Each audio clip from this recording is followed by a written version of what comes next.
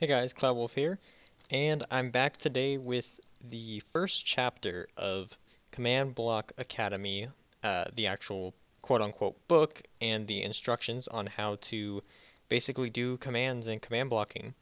So we're going to start with the first section, and it's how do you get command blocks and how do they work.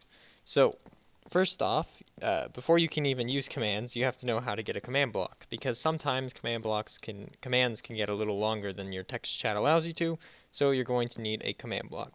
So what you're going to do is hit T to where you would chat and type /give @p command underscore block, and then hit enter, and you get a command block, and it's not in any of these if you're wondering.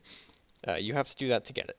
So in short, it's the command block is a block that lets you access your chat bar like so, and perform commands like /give @p command block, except in longer tense. So you can create longer command block commands than your chat would allow you to, and it also allows you to execute them at random times. You can if you just power it with redstone, a command that is inside will be ran, and so yeah, it lets you manipulate commands and save commands instead of having to manually type each one in.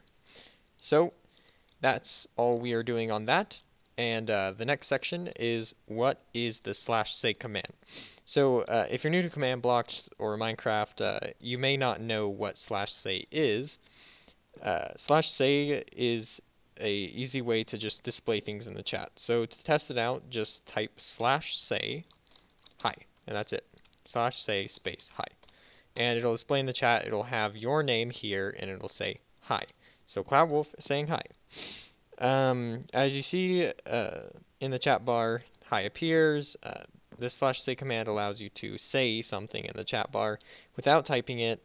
If you put it in a command block right here, if you put /say hi in the command block, and then you power it with a button or a switch like so, the chat will appear, but this time it will have an @ symbol because I didn't do the command block did. So if you want to say a player or a entity name, if you want to say a player name, normally you would think you would do /say hi cloud underscore wolf, so that says my name.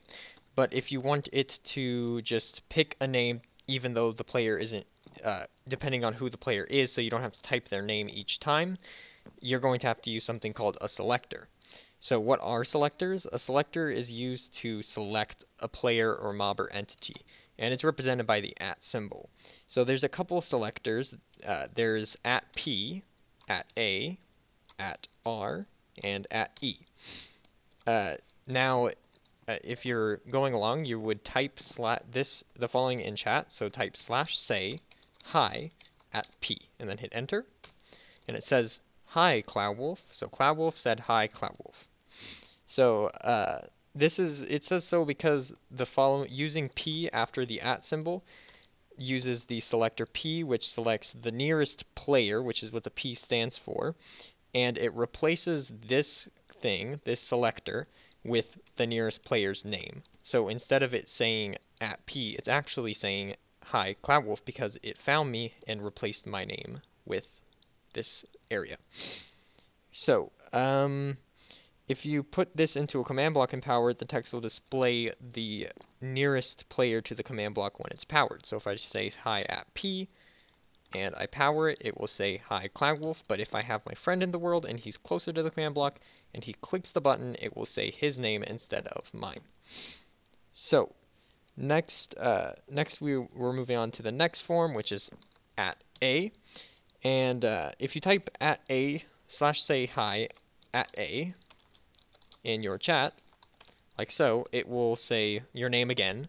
But if you had another player in the world, it would say your name, and then comma, and then their name. So it would list all the names of everybody who is in your world. And it does so because @a refers to all of the players in the world, not just the nearest player, every player in the world, and it replaces that selector with their names. So the next selector is @e. So type /say hi @e, and you can see your chat should be spammed with a bunch of things. It says hi and then Cloud Wolf, and it lists a bunch of things. For me, it's listing a bunch of item frames, but for you, if you're in a plain world, it will probably list a bunch of zombies, any entities. And it does so because the E in @E refers to every entity or mob. So, and it replaces it with the @E with every entity or mob in your world. And you can use this to see what mobs are alive if you're just playing in a survival world and you want to know, hey, has a zombie spawned yet? Is there an Enderman nearby? You can type /say @E, and it'll tell you what entities are alive. And if you want to determine how many zombies are alive, you can use the following command. Type /say hi @E, type equals zombie. So there is no zombies, but let me just summon a couple. And it says hi zombie, zombie, and zombie. So as you can see, it found 3 zombies. So for every zombie, here it says /say hi @E, type equals zombie. So it is finding every mob that is a zombie. And we're gonna go over those brackets and the things in the brackets and the types later in the course, not this chapter, but we're gonna cover that later. So you can just kind of leave that in the back of your head. So next up is the @R selector, and try typing /say hi @R, type equals !player in your chat bar. So it says hi entity frame. So let me summon a villager. Well, I'm just going to leave it. Okay, so it should say something random, like if you're in a regular world, it could say hi sheep or hi zombie or hi creeper. It could say any of those things. And that's because the R stands for random. And based on what you put inside these brackets, it will pick something random out of those, depending on what it is. So if I just say hi @R, it'll just pick a player that's random.